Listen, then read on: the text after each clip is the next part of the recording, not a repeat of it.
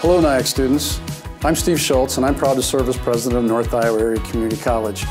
I can't begin to tell you how excited we are to welcome you back to campus on August 30th. Last year was a challenging year. We're excited to be planning for a year that hopefully resembles a much more normal experience on the NIACC campus, filled with athletic events, club, organizational activities, and we even have a few surprises laid out for you throughout the year. Let me begin by taking a moment to address COVID-19 questions that you may have. We know the importance of vaccination. We've heard that over and over again, and that's our best tool to keep our campus community safe. So we're going to encourage you to get that vaccine prior to coming to campus. If not, we'll have vaccination clinics on campus the first couple of weeks of school, so we can make it really convenient for you to take that vaccine if you choose to do so.